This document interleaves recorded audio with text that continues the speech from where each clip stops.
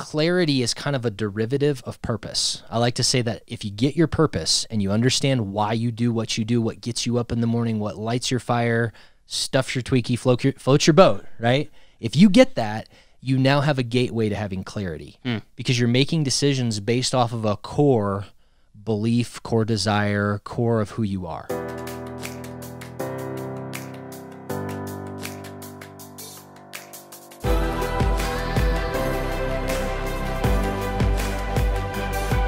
This is Better Wealth with Caleb Guilliams. Welcome to Better Wealth Unlocked, where we talk about the keys to helping you live a more intentional life. I'm here with my good friend and brother, Jereme, and man, today we're going to talk about clarity. It's a principle that we live by, but it's also when people come in and become a member of Better Wealth and they work with someone like you, we have our first meeting after we get all the data, after we build their model. We have a clarity meeting because if you do not know where you want to go, if you don't know where you're at, if you don't have an understanding of your data, and if we don't understand what's important to you, it literally does not matter. And I'm excited about this. You can see I'm fired up already because I've seen so many people fail or struggle because of lack of clarity. I'm, by the way, not married. I don't want to be that guy that gives marriage advice, but like the problems that I see in business, the problem that I see in parenting, the problem that I see in marriages, and I want to be the first one to take this, is like people don't have clarity and they're not communicating in that way. And so sorry for being a firecracker right off the bat, but this is so important, and I'm so glad that we're talking about it. Yeah, it is huge. And I love being around this guy because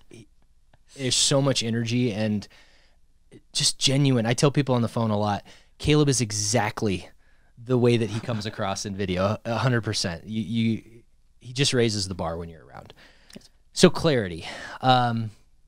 What specifically would you like our audience to know from my perspective, Caleb, with regards to this very, very important piece? So in the segment of Better Wealth Unlocked, we want to, from a coaching perspective, give people a paradigm of like, okay, Jereme, okay, Caleb, I want to get this whole wealth thing figured out, and I want to be intentional with the way I live my life. Sure. And there's a reason in the process of wealth, this is our first meeting and we don't move forward if we don't have clarity on where you're at. And so as a coach, as someone that's working with people every single day, how are you using this principle in your life, but then in the way that you serve other people? Okay, amazing. So I'm going to try to tell this through a story with anonymity in place. One of my favorite experiences this year has been talking to a couple who came to us, and they are at a point in their life where they're retiring, right? They have gotten to that point. And you hear us say this all the time, or you'll hear me say this all the time, retirement is kind of a dirty word around here because you should be bringing value until the day that you kick it, right? And then even after that. Right, and so let me just be clear, because you use the R word on the show. Retirement, the definition of retirement is being taken out of service, okay? Sure. So there is a time, and if you understand this whole money thing, we should be able to have a season in our life where we don't have to work. That's right. But never stop adding value and never check out in life, because we see that kill you, literally take you out of service of life. So there we go. And I know I need people that have been there, done that, gone through all of those things. The value of that and that experience is huge to me. So, but we're going to use the R word for this because these people have moved into this season of their life. And apparently one of the biggest fears, and I'm not there, but apparently one of the biggest fears is running out of money. And through the course of our conversation, we used the model to gain clarity of where they are right now. And when we looked at the red line and the green line, and again, if you go to betterwealth.com and check out the Better Wealth assessment, we're going to give you a snapshot of what the model looks like with regards to the two lines on a graph that measure the ratio between consumption and savings. But when I hit the checkbox and their red line fell on their green line and they said, Jereme, where'd it go? They covered up their green line all the way. And then we put some stresses into the model, and the red line was still on the green line. And I said, okay, guys, what do you want to do?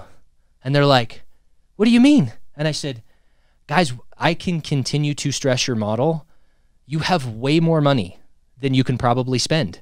And they're like, that's not possible. That's not possible. That's not possible. And I'm like, it's not only possible, now we get to ask a really great question that maybe you've never been asked. What do you really want to do? What is your purpose? What is your purpose? And this young lady, she looks at me and she says, Jereme, I've never been asked that question in any meeting about finance, anything at all. Nobody's ever asked me what I really, really wanted. And what she shared with me was beautiful, and I won't share it here, but it was a very grandmotherly thing to say, how shall we say? Yeah. And it was extreme. I was so happy that I was allowed to be a part of that moment. Here's the thing.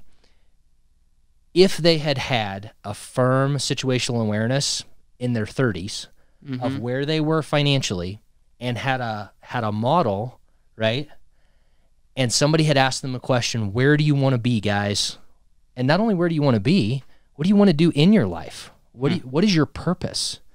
You want me to unpack purpose? Yeah, I mean, so let me just, when I talk to people that when I was working alongside them, one of the questions I would ask is, if money wasn't an issue at all, what would you be doing? And you can ask that another way. If you had $10 million in your account, what would you do tomorrow? And just gets people to really reflect on what's important. And one of the books that has really impacted me is 7 Habits of Highly Effective People. And habit number 2 is thinking with the end in mind. Yep. And it's really, really important, but it's also how you want to live your life today. And so let's unpack the purpose part of clarity. So one of the things that it's our mission really is to allow people, facilitate, help in some way to you live a more intentional life, show up better in all aspects of your life. So clarity is kind of a derivative of purpose. I like to say that if you get your purpose and you understand why you do, what gets you up in the morning, what lights your fire, stuffs your Twinkie, floats your boat, right? If you get that, you now have a gateway to having clarity because you're making decisions based off of a core belief, core desire, core of who you are.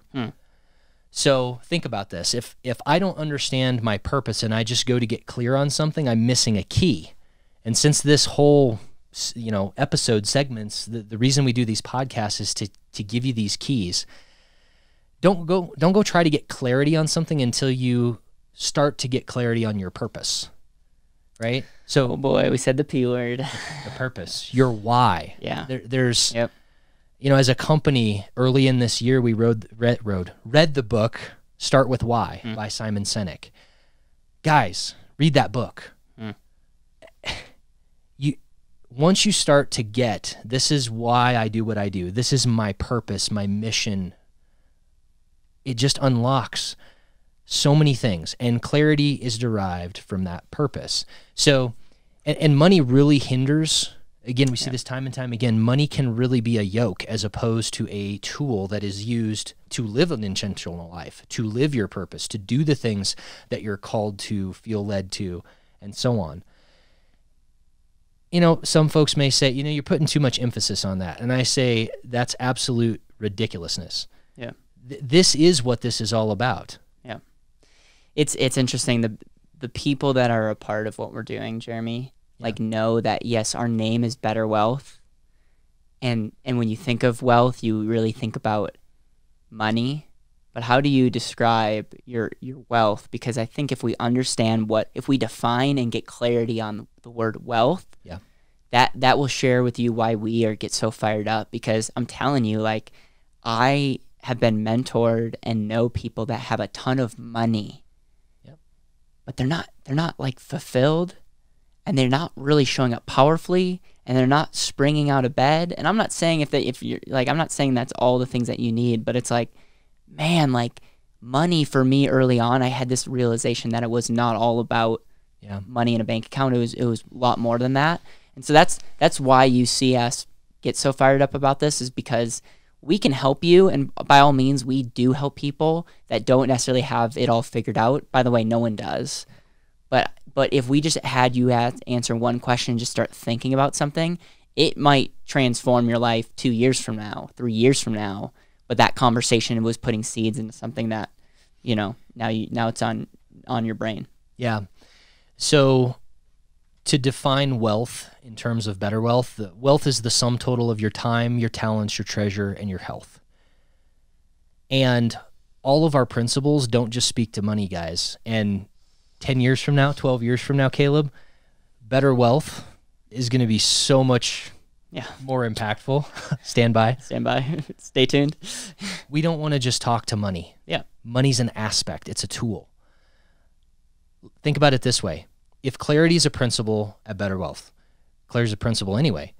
If you understand your purpose and it's a gateway or it's a door to unlocking clarity in your life, then it's also a gateway to unlocking not just money, but the use of your time, the use of your talents, the use of your treasure, and the use of your health.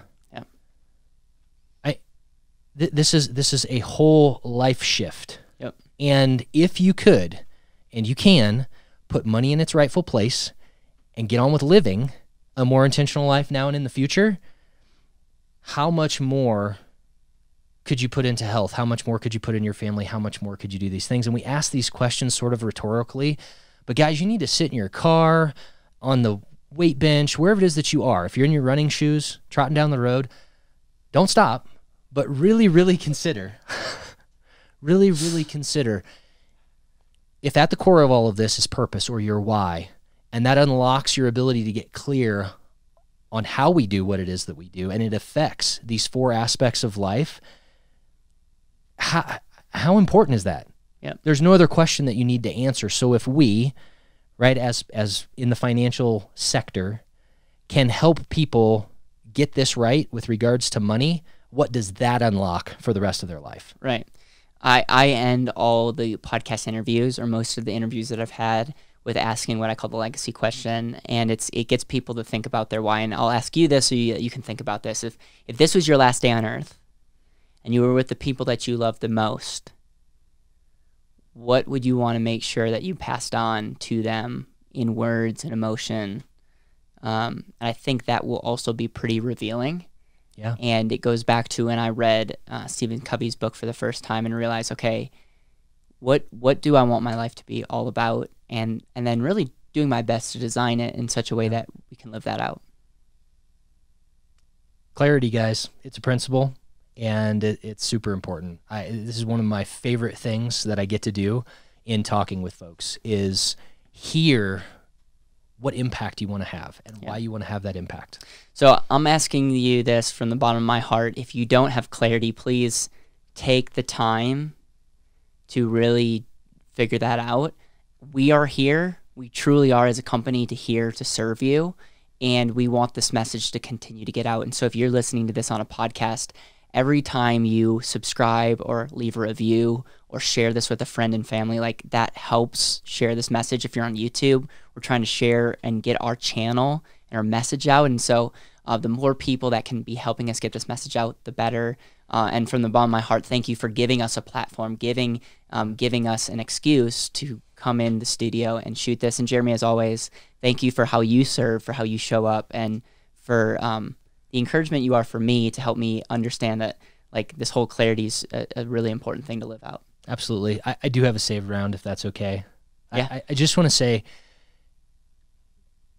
far too often people get down on themselves when we talk about this because they say, I don't know what my purpose is. You guys are telling me that I have to get this.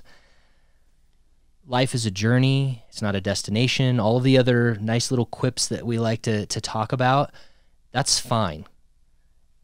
The reason things are principles around here and not steps or a process is because, yes, clarity is important. Yes, purpose is important, but that might be a progressive thing for you. So I just want to try to speak into those of you that are going, great, here's another podcast that's like, figure out what your purpose is before you do anything else. Not so. Not so. It's important, but just let it be a progressive thing. Don't get so wrapped around the axle about that you forget about efficiencies and forget about taking control and forget about all of that. Trust me. Trust me. Thank you. Thank you so much for listening to the Better Wealth Podcast. It would mean the world to me if you could hit subscribe, leave a review, and share this with the people that you know and love.